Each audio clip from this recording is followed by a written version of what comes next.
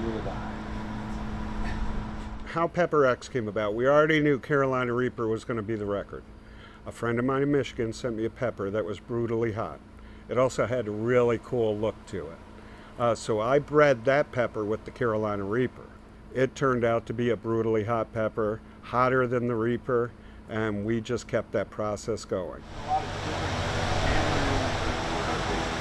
The official Guinness World Record for Pepper X is 2.693 million Scoville heat units.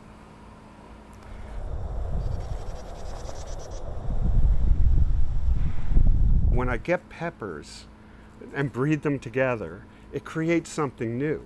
And that's like a baby to me. And I get to see that baby grow and flourish.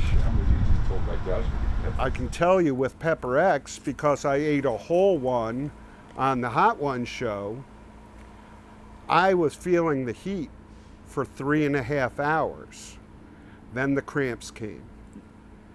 And those cramps are horrible. I was laid out flat on a marble wall for approximately an hour in the rain, groaning in pain. But when we were done and we went out to dinner, I ate more peppers because I'm an idiot. And that's a quote from my wife. We don't grow our special peppers right here. They're very secret spots where we grow those. And is this the pinnacle? No, it's not the pinnacle. We've got other peppers that initial tests are higher, but the next one, we're just starting the testing on now.